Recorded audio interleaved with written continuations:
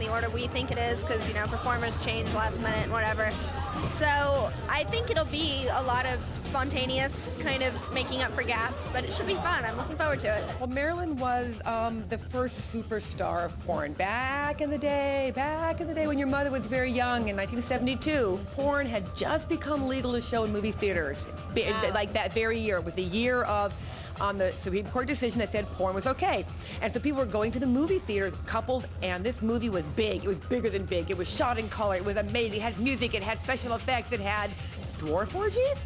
And Marilyn Chambers was the star. It was her first movie ever. And she just got bigger than big because it was a time in American culture where porn was called porno chic. It was just fashionable for swinging couples to go to a porno movie. And there were two movies to go see. There was Behind the Green Door and Deep Throat. I'm sure you've heard of Deep Throat. So there are two in the whole country. And Marilyn was 20 years old. She was young like you. She was pretty. She was slim. And she had been the Ivory Snow box cover girl. Okay. Back when they used photographs of women. Now, because of Marilyn, Ivory Snow, you look, it's always a painting. It's never an actual human. And she was bigger than big before there was big. Before Ginger, before Amber, before Tracy Lords, before Jessica Drake, before Jenna, there was Marilyn Chambers. And wow. Yeah, she was a bigger star than anybody ever was. But the culture wasn't supporting it. So she wasn't in magazines, she wasn't on TV. So you had to be into porn to know who she was. But she did very well for herself. And it's very sad that she died. We don't know what from. I wasn't her friend, but I was like, oh no, because Marilyn was the first person my husband ever tied up in a movie. Way back in the day, he could also show tying up with sex before it went away for a while. And so he was called on to tie up Marilyn Chambers, and he was trying, okay, well, don't worry, I'm not gonna hurt you. Oh, I don't care if it's uncomfortable, honey, just make me look good. And so he did, and that was his first time in porn. So Marilyn is important in the history of the business because she was the first super duper star. You know, if you knew Marilyn, if you knew Marilyn Monroe, you knew Marilyn Chambers. It was that big. Roy, tell me, yeah, what is it that you love most about being a director on feature films? Well, for me, it's about the acting. It always was about the acting and the talent and doing lines. I must say, your question just had led me into, I just finished production on a mainstream independent movie. The last 2 hours in the Phil Spector mansion, the night of the murders, from the time the two enter till the gun goes off. 2 hours of intense madness. And you got the scoop. My first release just came out last month, and my second will come out in June, and I'll be doing one a month from then on. Awesome, awesome. So are all those movies going to be starring Jenna Haze? Yeah, I'll be in at least one, if not more scenes than everyone. I direct, I produce, and I star in them. I actually just shot my first anal scene. Yeah, it was crazy. It was about 2 weeks ago, and it was for my interactive sex with Tori Black by Zero Tolerance. So tell me, who did you play in the Cosby's parody? And for those of you who watched the actual Cosby show, I was Cockroach, which is Theo's best friend. And who's Theo? Theo was the son on the Cosby show, the only boy out of all the girls.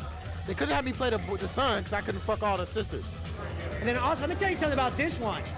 She's also starring in our next movie after not the Cosby's Triple X. She's Not Married with Children Triple X, and she's Kelly Bundy. What is this? This is an interview. Can you tell us what you do, Pete? I'm sure a lot of people are wondering. I do all kinds of things, like write words about porno people. Yeah? Who's your favorite porn star to write about?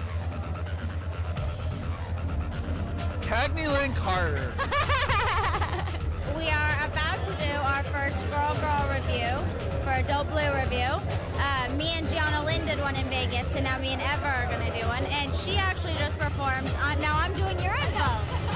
She just did a review of Sun Goddess Malibu for our site adultbluereview.com, where she sits there and reviews Blu-rays while masturbating. I have You and Us coming out. It's a movie with Katsuni and me. I'm also nominated for Favorite Female Rookie for the Fame Awards. Kagney Lynn Karter back here at the XRCO Awards with Lisa Ann, who just got done shooting an Eminem video. Can you tell us about that, Lisa? It was so awesome. It was so much fun. It's so exciting to see it on all the time, hear the song. Great. So tell us about Buttwoman. Was that an exciting movie for you? It really was. It was something that I kind of got to do. It was a little bit of my own. I got to pick the people that I wanted to work with. I did really cool things, and in the movie, each scene was really different. It was something that was personal, and I really enjoyed doing it, and I think that it came across in the movie. Gifted just came out recently. My next one coming up is Girl Meets Boy, and I have a really big one coming out. It should be coming out soon, hopefully. It's called Educating Allie. It's one of the biggest movie that I've done so far, so I'm really excited about it. Really cool. So is that your favorite movie? Yes, because I do like 11 sex scenes and all the dialogue, so I'm really proud of it. How often do you update your site? Well, what's awesome is my site, I'm partnered with Reality Kings. We're under contract together, right? And basically they came to me and said, hey, you're a big dork. Go get it with all your girlfriends and fuck them all and bring some guys, fuck them too, and let's have a good time. I just started a new line, King of Gucci. That's why I'm wearing this fine plastic crown. Can you tell me real quick a little bit about The Wicked? Were you the star of that movie? I was. It was directed by Michael Raven, and it was a vampire, really, really sexy, crazy movie. Like, super cool. Really cool. There were a lot of people in it. The other